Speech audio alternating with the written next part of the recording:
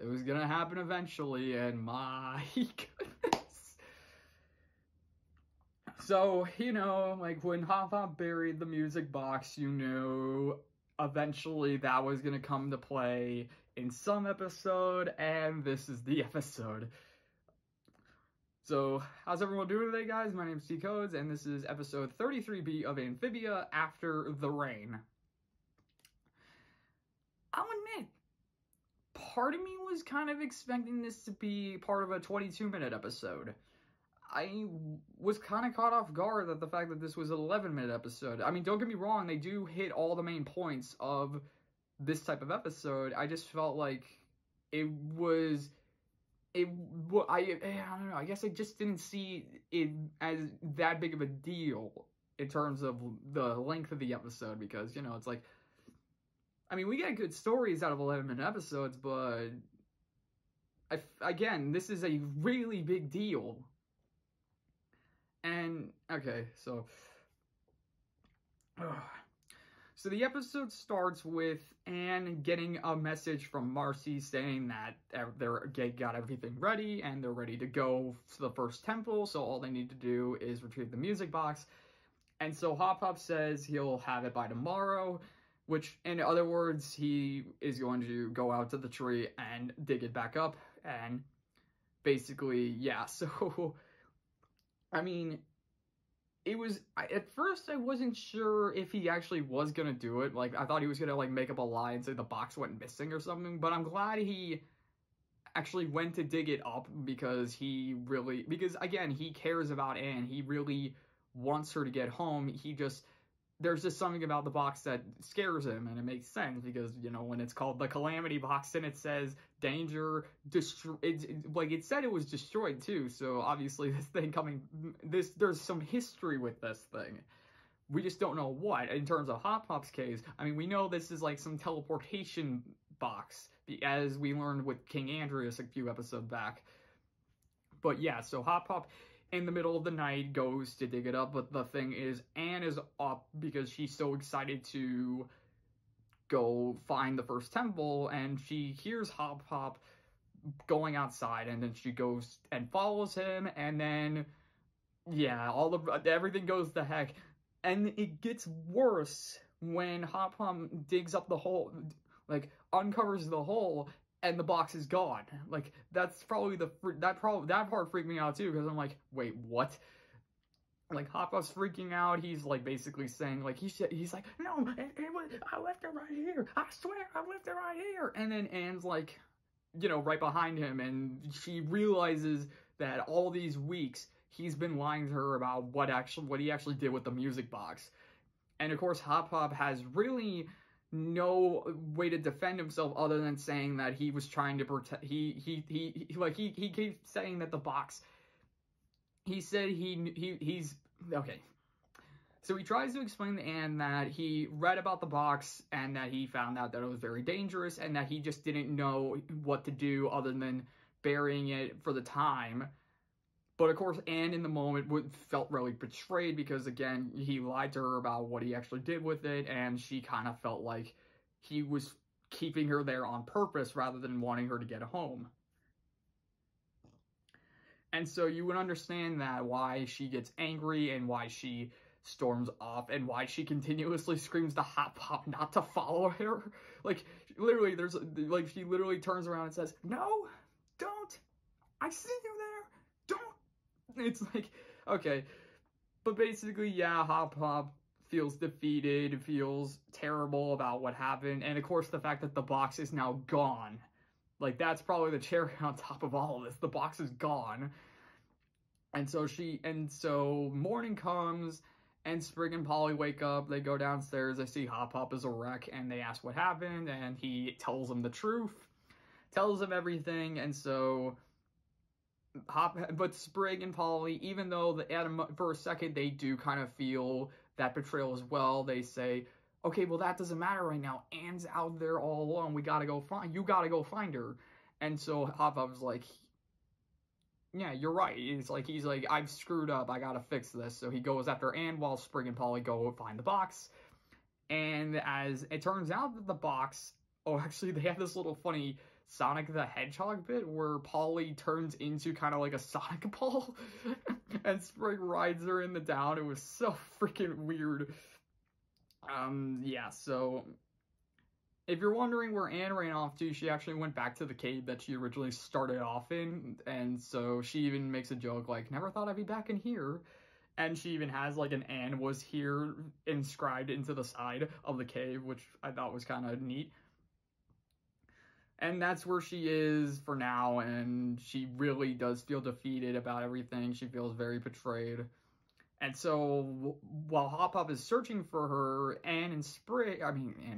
Polly and Sprig go into town, and they discover that the music box wasn't the only thing that was stolen. It turns out that anything that was buried underground for safekeeping was also taken.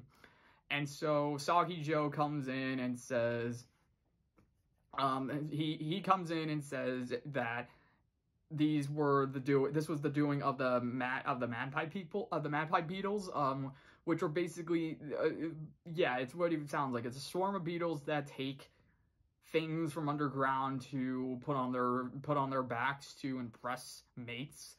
And so the kids, just not listening to the rest of Saki Joe's stories, go off and find this group of beetles, and it's like, this is it. It's a very creepy, it's a very disturbing image, really. It's like, imagine just a hole with, like, I want to say, like, thousands of beetles just moving around, and you got all these goods on their backs. It's like, it's kind of weird. It kind of looks like a whirlpool of beetles. And so the kids go there, and they actually get trapped in it, and so they have to get rescued by Hop Hop and Anne, who are nearby. And so Hop Hop finds Anne in the cave, and of course they have their moment. And before Hop Hop can explain why he really did it, they hear Sprig and Polly screaming, so they go after them. They try and help them. And even Anne, doesn't even want to work with Hop Hop. She wants to do it by herself, but then Hop Hop convinces her to help them, saying that, just trust me long enough to save Sprig and Polly. And so they agree, they help, they save them. And of course, afterwards, they get the music box, and then Anne takes the box and decides to go on her own and wait for Marcy, basically. But that's when Hop Hop finally tells her the truth of why he hit it. And the way they did it was it was sudden, it was good, it was shocking, and it was good. It was good. And so what I mean by that is, Anne's walking away, Hop Hop is standing there trying to convince her to stop, and so he closes his eyes, hangs his head, and says, Sprig and Polly's parents. And then they cut to Anne's feet, and it stops her dead, and she stops dead in her tracks.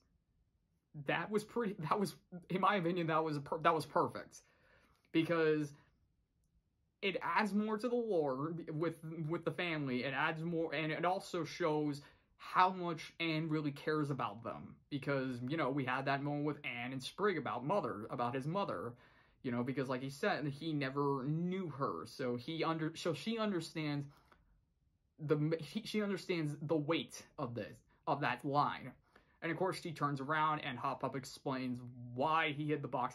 Now, originally, I thought he was going to explain that there was something about the box that caused their parents to go away, but it turns out it wasn't. So, the herons from the Toad Tower episode, remember back in season 1 when the giant frog-eating birds attacked Toad Tower and, gobbled up a few of the toads? So, apparently, that's what happened in Wartwood one time. So Hop Hop says that one day he was out of Wartwood, and the herons attacked, and Sprig and Polly's parents, they hid them under the house to be safe, but unfortunately they didn't make it. So Sprig and Polly were all alone, and thus Hop Hop was their only relative left to help raise them and take care of them. And so basically he never wanted anything dangerous to be around Sprig and Polly again, which kind of makes sense why early on in the series he was a little bit more overprotective of Sprig and Polly and very kind of judging of Anne a bit. And so, yeah, it makes sense. Then, yeah, so he's like, when I discovered that the box was very dangerous, I couldn't risk it. I had to hide it. I had to make sure it was safe from Sprig and Polly, so that way nothing bad could happen. And so, and in the moment forgives Hop Pop and understands why he did it. But you kind of do feel like this isn't the end of it, because as as I've heard a lot, trust is earned but easily taken. And in this case, it's kind of hard to think that Anne is gonna immediately trust Hop Pop again. Like, there is a fracture in this relationship now between the two. Whether it's gonna go away by the end of the season, who knows? But maybe by the end of maybe it'll take till the end of the series. Who knows how long this fracture will be? Because I mean, we've seen that. We've seen people who gain the trust of each other have that trust betrayed, and it's never the same after that.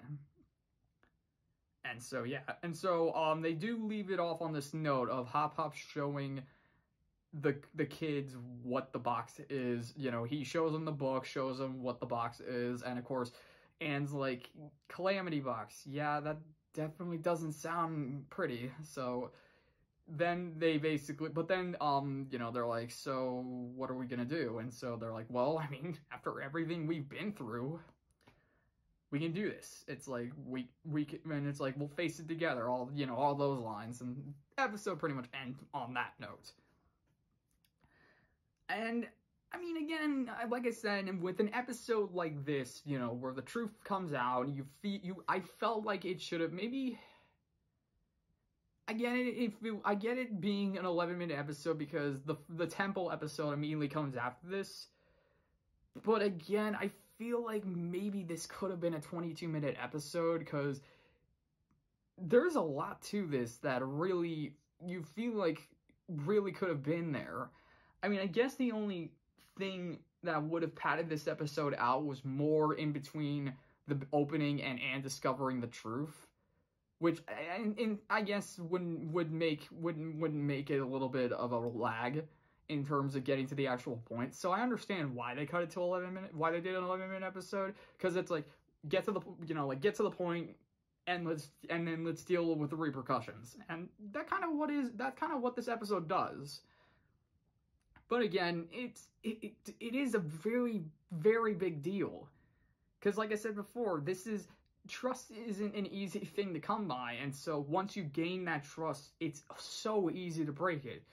And which Hop Pop proves in this moment. You know, he betrayed Anne's trust by saying that he was giving it to some contacts and that he was going to help her to figure out what to do, but in reality he found out that what this box kind of is and hid it.